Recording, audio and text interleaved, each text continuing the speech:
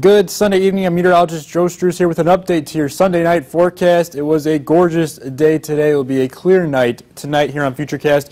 Maybe a few clouds around, but we'll call it mostly clear through the overnight hours, staying dry overnight into the start of the work week. Temperatures overnight fall down to the low 50s here in Allen County. 51 degrees in Fort Wayne is your overnight low. 49 in Auburn, 49 in Columbia City.